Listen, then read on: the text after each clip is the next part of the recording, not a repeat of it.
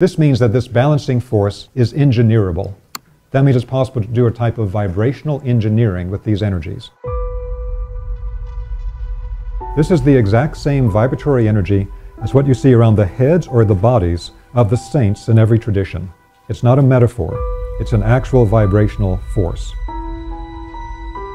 There are ways this can be engineered and activated, and they use this all the time in the ancient world. They could use it from anything from powerful spiritual activations to profound healing to projecting extremely toxic and deadly vibrations. That unless you're trained in an energetic science like Chinese medicine, a Western medical doctor will never even know what happened to the person because they won't see the blockages that it creates. They won't see the effects on the energy flows.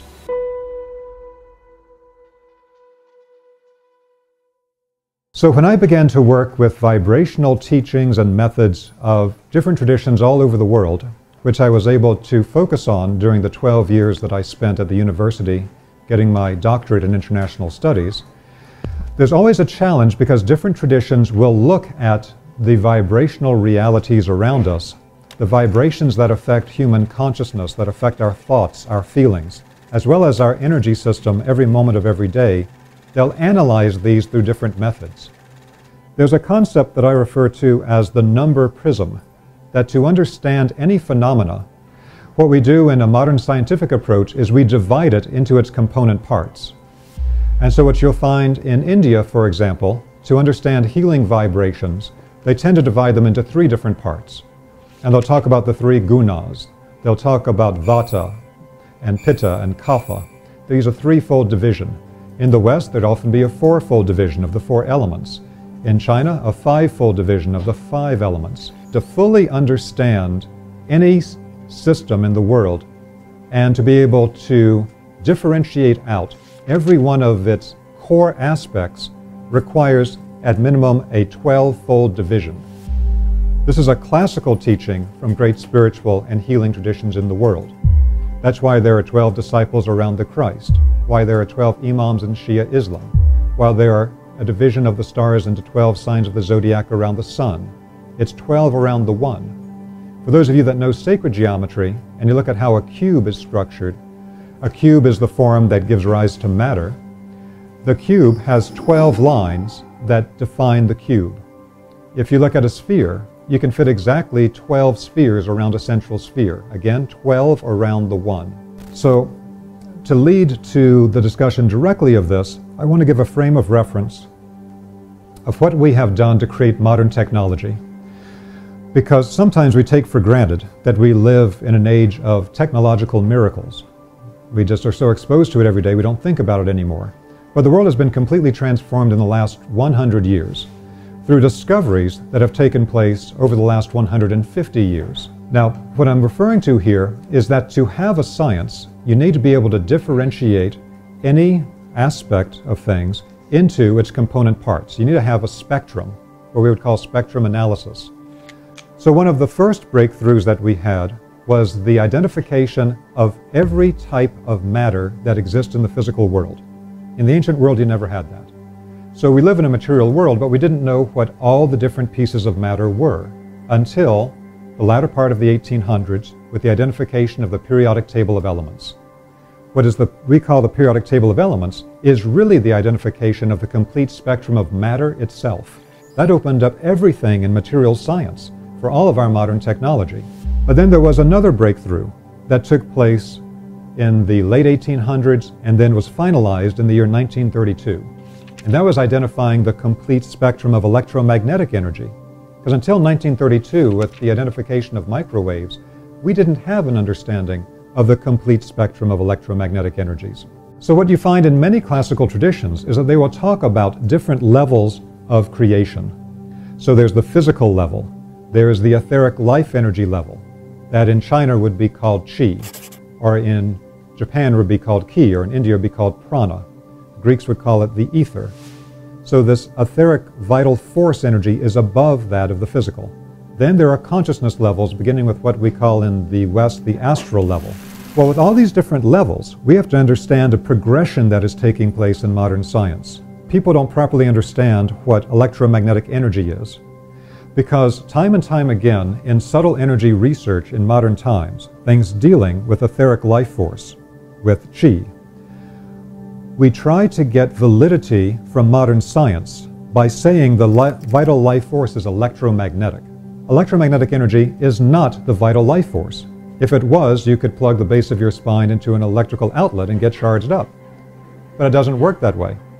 In fact, as we'll describe later tonight, there's a vibrational component in electromagnetic energy that is extremely toxic. And that's why people get electrosensitivity and have detrimental effects from electrical fields. What the vital life force is, that's above the level of the physical, in every classical tradition, they understood that this vital life force is what went into the physical and animated it. It's the animating power. So when we understand that, we'll understand that when that power has animated the physical body through what the Chinese call the universal Qi field, or what the Greeks would call the ether, that animation process creates resistance passing through the conductor of the human body, passing through the conductor of physical materials, and that means that this faster than light energy slows way down.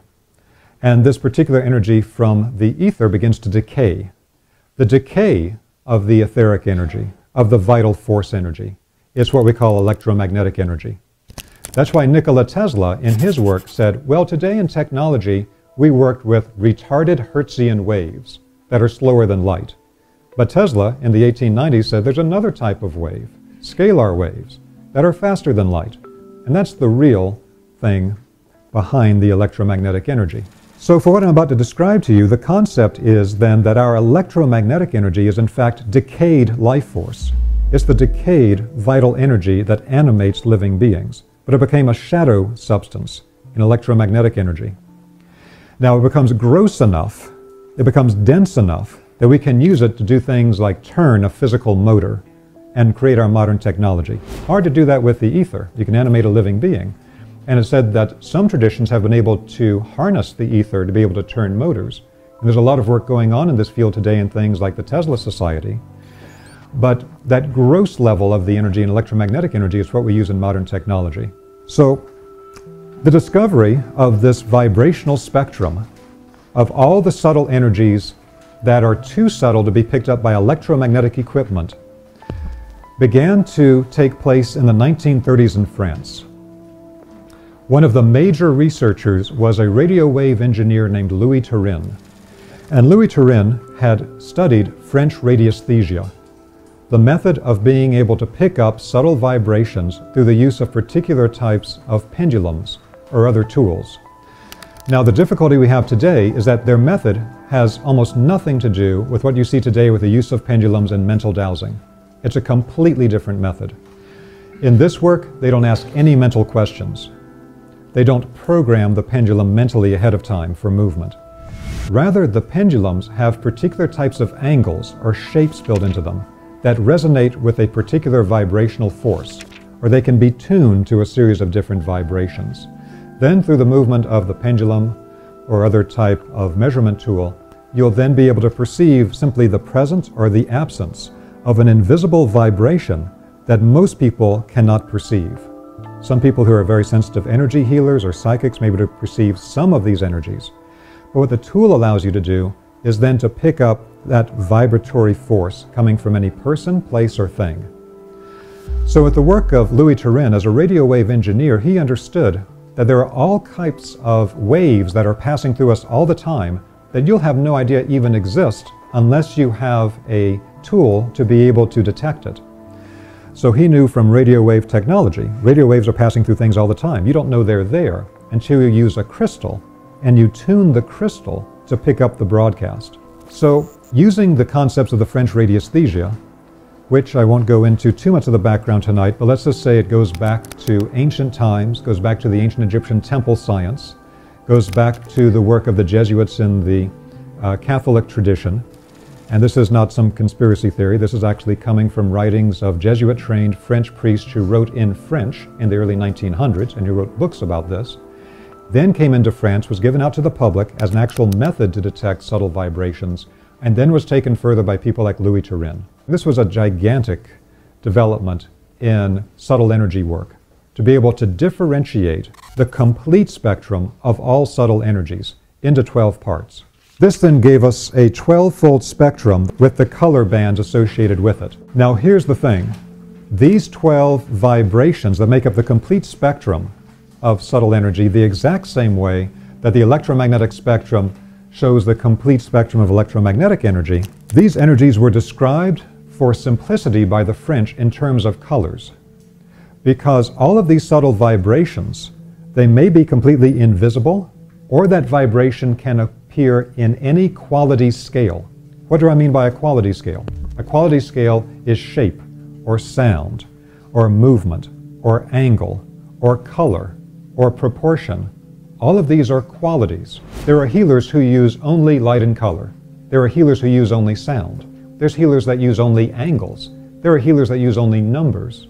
All of these are quality scales to express the complete spectrum of vibrational forces. But I want to mention that how I found out about this in the first place was through my dear friend and mentor, Dr. Ibrahim Karim from Cairo, Egypt. So Dr. Karim built another system on top of the French identification of the vibrational spectrum. Now with Dr. Karim's work, what he did is that he not only worked with the 12 bands of all the different powers or qualities of energy that exist with subtle energy, but he asked a very important question. In the French work, when you look at this particular spectrum, again, bear in mind that though it's expressed as color, color is only one way that invisible vibration could manifest. It could stay completely invisible to normal human senses, or it could manifest as a sound, as a shape, etc. That's why you see all of these medieval texts talking about correspondences. This sound equals this color, which equals this shape, which equals this string length, etc. So in the French work, they talked about the way that the 12 vibrations will form around the boundary of objects. You can actually test them there directly. And then certain people, places, things, shapes would manifest a very specific vibration. They called it the shape-caused wave. It's a vibratory wave that comes from a shape. Now, Dr. Karim did a tremendous amount of work with this because he's an architect. He wanted to understand exactly what vibratory forces am I getting from shapes and how do they affect living beings. But he did something else the French hadn't thought to do, a brilliant act of lateral thinking. And that is, just as you have the 12 bands of all the vibrations that appear on the perimeter of all objects, he asked, well, what's the energy in the center of everything? What's in the center of every chakra in the human body? What's in the center of every shape, of every form, of any material? So the center of everything, any form, if you draw a circle, it will appear at the moment you draw the circle in the center of the circle. Now that appears strange to us. We don't think about natural forces interacting with our creative activity in this way, but it does. As soon as you learn to detect these energies, you'll be able to create any shape or test any existing shape, whether in 2D or 3D, and see exactly where this force manifests. This means that this balancing force, just like all the rest of the vibrational spectrum, is engineerable. That means it's possible to do a type of vibrational engineering with these energies. So Dr. Karim, in asking the question, what's that energy in the center? He identified that one of the three energies is what he called the higher harmonic of gold. This is the exact same vibratory energy as what you see around the heads or the bodies of the saints in every tradition. It's not a metaphor. It's an actual vibrational force. There are ways this can be engineered and activated, and they use this all the time in the ancient world. So the French in their work in the 1930s identified the way that the 12 bands of vibration that they had detected, which are all of the polarized energies in the world, all the things that create one specific power. It's hot versus cold. It's light versus dark. These different specialized powers of the 12 then correspond with what Dr. Karim found with the one quality in the center, the centering vibration, which has no opposite.